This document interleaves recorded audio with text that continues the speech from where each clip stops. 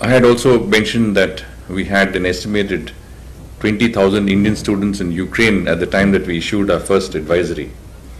This is the general number of people who are Indian nationals in Ukraine. From that number, 12,000 approximately have since left Ukraine, which is 60% of the total number of our citizens in Ukraine.